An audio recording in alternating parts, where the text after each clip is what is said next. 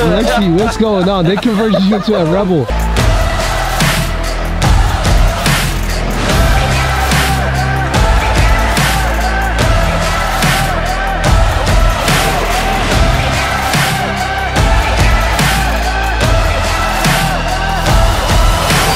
What do you mean we're trapped here?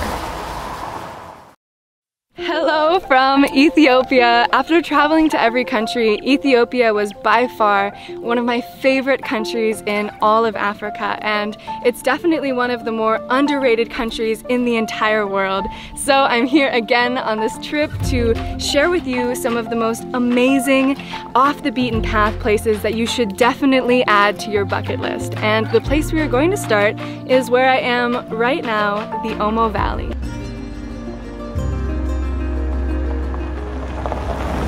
You are welcoming people from anywhere, but you have to have that respect in order to give for anyone, not black or white. You just have to be a person becoming friendly.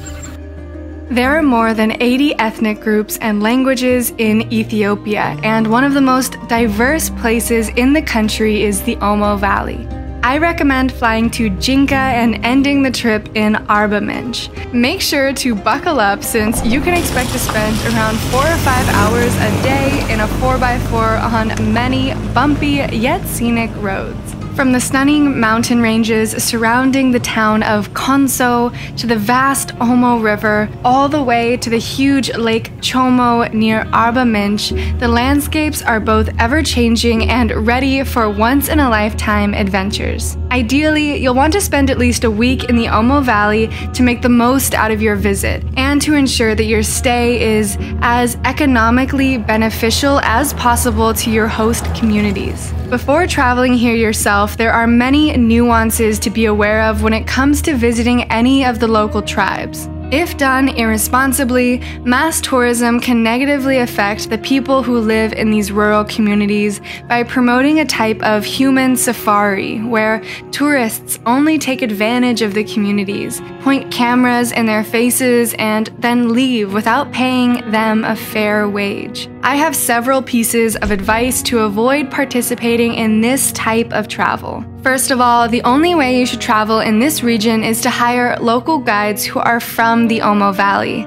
It's important that they have grown up practicing the same culture and speaking the same language in order to help you navigate through the different situations you'll find yourself in, whether you're in a local market or inside their family's home. I have linked a few reliable tour operators like Abyssinian Nomads in the description. Only travel in small groups and be sure to respect the locals' privacy, especially if they don't want their photo taken. Take the time to ask people their names, have genuine conversations with your local guides to gain a deeper insight into the cultural practices and traditions of the various tribes living in the Omo Valley. I personally had the most amazing interactions with the Ari and Hama tribes, and I highly recommend spending a few days to connect with each of them. In some ways, tourism has actually encouraged the tribes to maintain traditions that otherwise may have been lost as globalization becomes more prominent.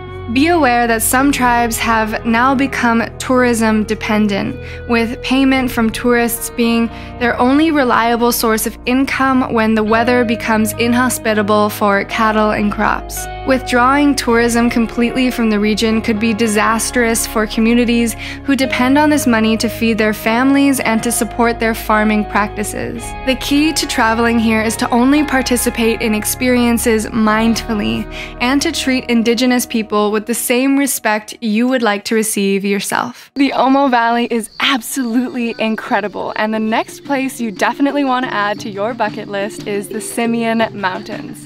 40 million years ago, in the far north of Ethiopia, volcanic eruptions began the formations of the misty, jagged peaks and untouched forests we see today as the epic Simien Mountains.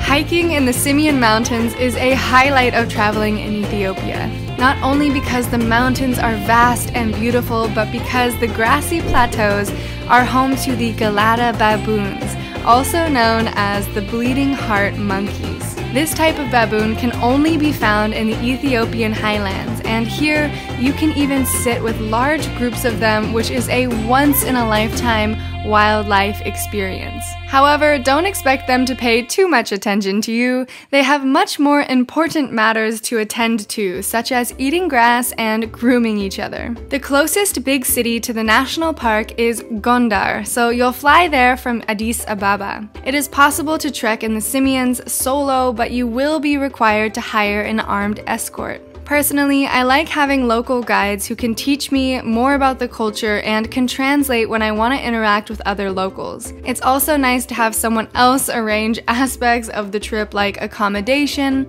especially if you want to camp and you weren't already traveling with all the necessary gear. I recommend staying for a minimum of 3 days depending on your interest level, and you can expect to pay roughly $200 including tips if you travel with a tour and less than $100 or so if not.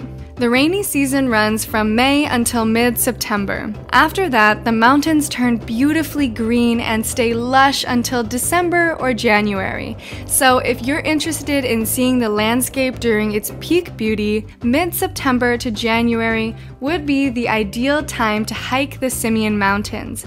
But it is also the high season, and from what I've heard, the mountains can get pretty packed. We traveled there in late April, and although it was golden brown and a bit rainy, we had the entire place to ourselves. We are taking a brief intermission from exploring the mountains of Ethiopia because, as always, girls gotta eat, but also because I have some good news. We have a sponsor. Because you amazing people keep using my link when joining, the good people over at Skillshare are back to sponsor this video. And by now, you probably know what that means. I put myself through a new challenge while telling you about Skillshare.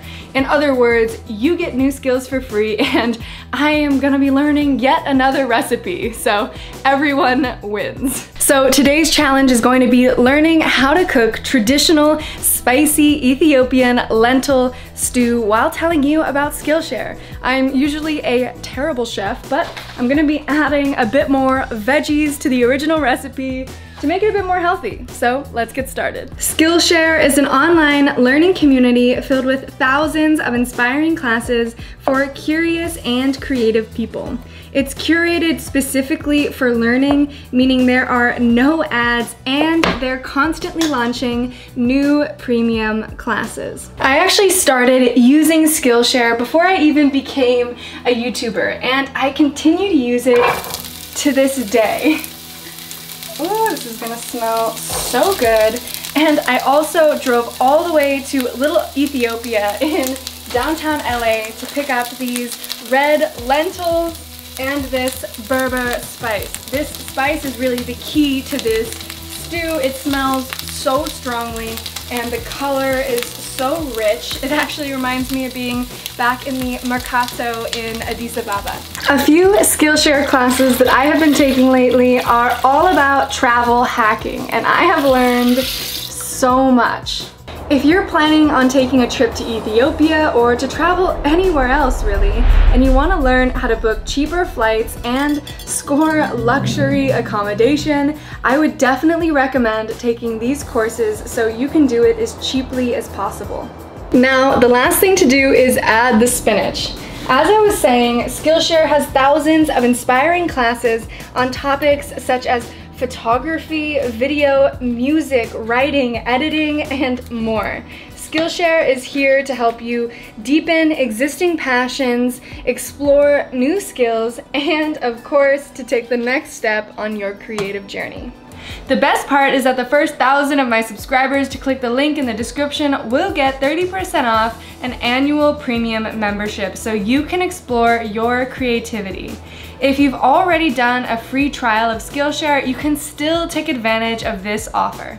You get knowledge for free, and it helps my channel out so much when you use my link. So if you want to keep these monthly Skillshare challenges coming in the future, please click that link for free and also share this video with someone else who might be interested. Oof, this spicy traditional lentil soup is smelling so good. Whoa, that is definitely spicy. The Berber spice mixed with the cayenne. This is so good. And it's bringing me straight back to Ethiopia. Which reminds me, one place you definitely want to experience at some point in your lifetime is the capital of Ethiopia, Addis Ababa. Most travelers fly into Ethiopia via Addis Ababa, but not many choose to stay a while before heading off on the many different adventures spread throughout the country. I highly recommend cooling off here for at least a few days and exploring some of the city's ancient relics and urban vibrancy. Sitting on the highlands adjacent to the Great Rift Valley, Addis Ababa is home to more than 5 million people sprawled across 200 miles. An interesting aspect of Addis Ababa and Ethiopia as a whole is that it's one of the only African countries which has never been colonized. This contributes greatly to why Ethiopian culture and traditions are so unique and have barely any foreign influence. There are many different types of accommodation throughout the city, from guest houses to luxury hotels, so it can fit any type of budget that suits you.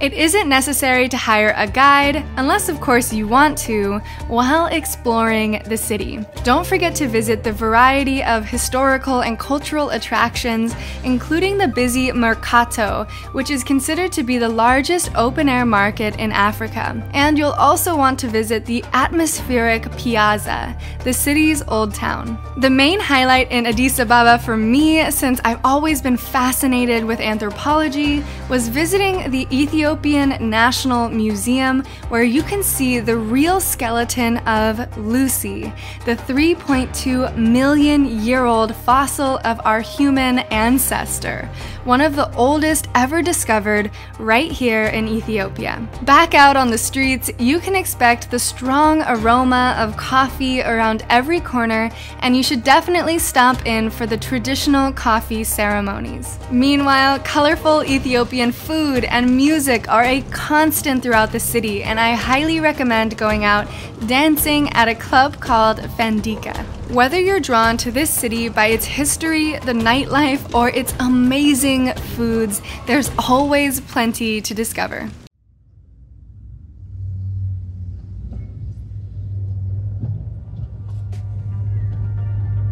One place that remains on my bucket list in Ethiopia is the Danakil Depression.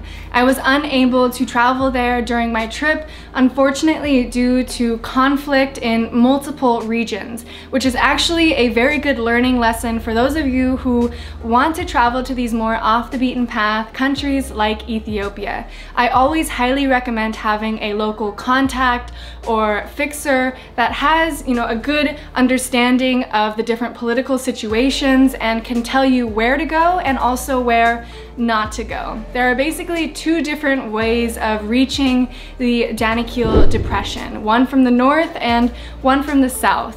Unfortunately, the northern region, called the Tigray region, has, at the time of filming this, been experiencing intense conflict for months now. So we planned on traveling to the Danakil area from the south, and unfortunately a few days before our departure a more local conflict erupted and canceled our trip. There were still a few of us in my group who debated flying to the Tigray region to Mekelle and making the 9.5-hour drive each way to make this once-in-a-lifetime trip happen. And as someone who has had experiences being too close for comfort in these more conflict-oriented situations, I can personally tell you that it is in no way worth it to subject yourself to that kind of stress and anxiety. These places like the Danakil Depression are amazing, but they are in no way worth risking your life for. So when you do have locals tell you that you are, should not be traveling to these places, please do take their recommendations because it can be very dangerous from time to time.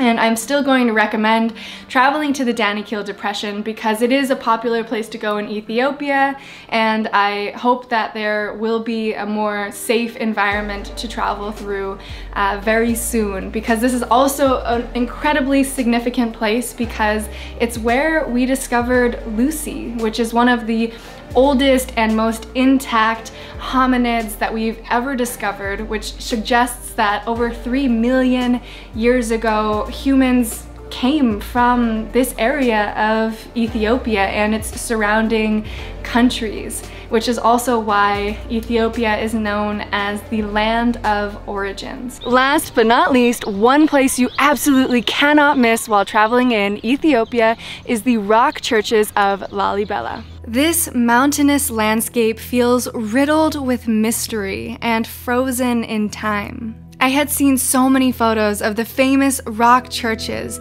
everywhere from National Geographic to Lonely Planet, and yet it still took my breath away the first time I saw them for myself. If there was ever to be an 8th wonder of the world, St. George's monolithic, cross-shaped church would surely deserve to win the prize.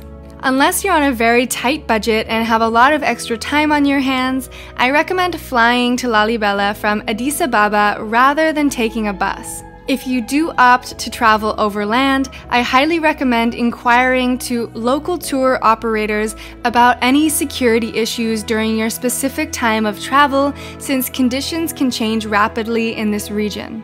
Lalibela can be visited during any time of the year, although the tunnels can get a bit slippery during the rainy season. I highly recommend visiting for the Sunday Mass when the churches are filled with locals adorned by white robes, but just remember to wear the appropriate clothing that covers shoulders, knees, and for women, covers your hair. If you're interested in photography, you should stay in Lalibela for a minimum of 3 days. I stayed here for 5 or 6 days and it barely felt like enough time to see everything.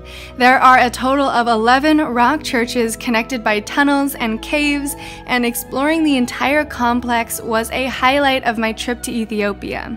Again, there are plenty of options for accommodation throughout Lalibela, and it's possible to travel here on a budget while staying at guest houses. Also, most hotels are within walking distance of the churches, so there's not much need for transportation, but if you're feeling lazy due to the elevation, you can always take a tuk-tuk, which are also quite affordable. There is a fee to enter the churches, but it is not mandatory to go with a tour, although I do recommend hiring a local guide for the afternoon to tell you more in-depth stories about its history. If possible, I recommend visiting during one of the big religious festivals throughout the year to see the churches lit up with candles and prayers. Since Ethiopia was one of the first countries to adopt Christianity, the churches here are some of the oldest in the world, and they're still being used today, nearly 1,000 years since they were carved directly out of the mountain. I traveled to Lalibela in April, which happened to be during the time of Fasika, which is also known as the Ethiopian Easter celebration, and I would highly recommend it as it was a once-in-a-lifetime experience. Alright guys, thank you so much for watching this video. If you enjoyed it, please don't forget to subscribe. Ethiopia is one of the most incredible countries in Africa, if not in the entire world, and I hope you get the opportunity to explore it for yourself. If you want to see my daily adventures, don't forget to follow me on Instagram at Lexie Limitless, and I will catch you next week.